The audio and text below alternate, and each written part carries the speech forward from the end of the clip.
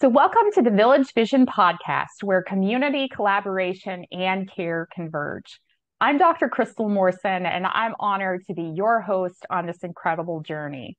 As a firm believer in the power of a united village, I'm thrilled to bring you inspiring stories, research, and projects that break down barriers in child and family care.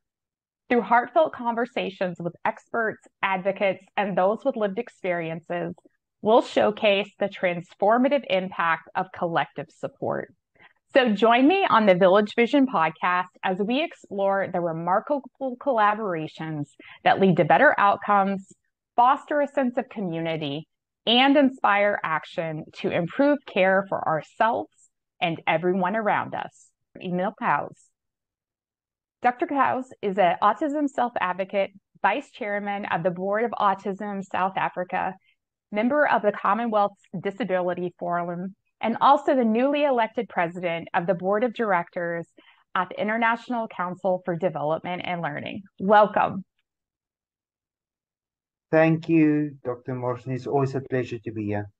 Wonderful. It's so good to see you again. I know we just met and chatted recently, but it's really good to see you again. And I'm so glad that you are able to not only join me on the Village Vision podcast, but you're also going to be contributing to the book that Jeanette and I are releasing called Superheroes on the Spectrum. So thank you in advance for being a part of that as well. It's a great pleasure. Well, my story is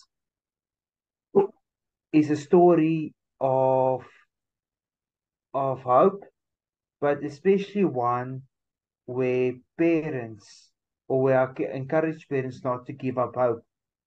I was diagnosed with autism at the age of 3.5 years, and it was actually a specialist educator that noticed that I portrayed ASD tendencies.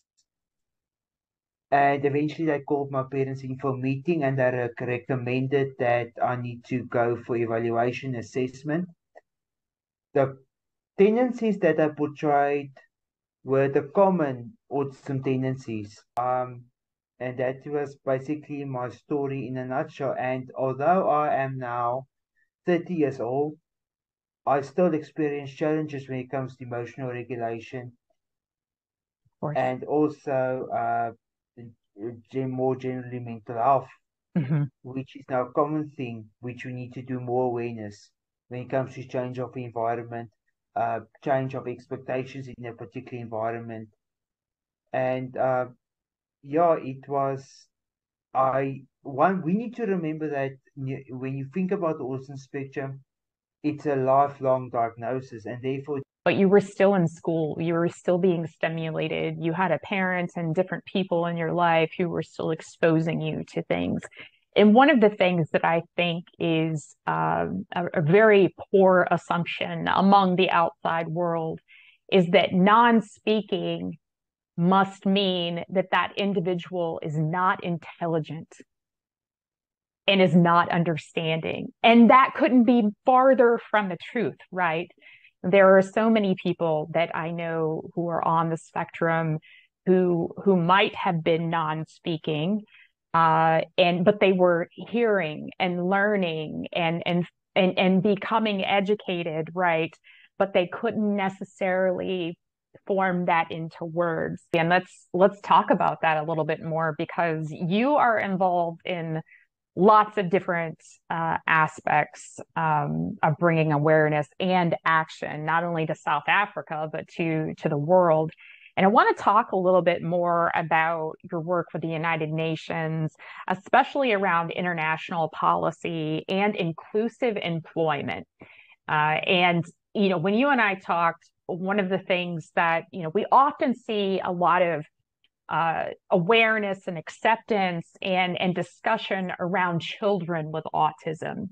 And as you and I well know, it's not as if autism becomes cured and magically goes away. This is something that people continue to live with.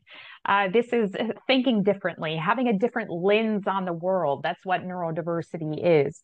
So for me, my main arguments was that we need to focus more on mental health and creating job opportunities for neurodiverse individuals, because that child becomes an adult, and Mhm. that adult needs to contribute towards society.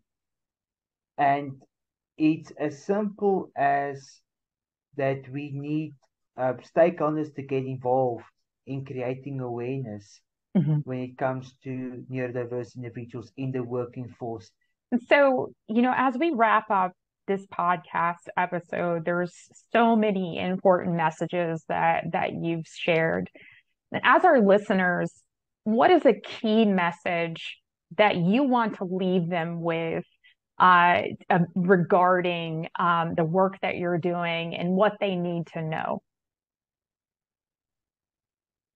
Well, the key message that I basically want to give is that I want public entities, society in general, to accommodate neurodiverse individuals in the working place or in any sector.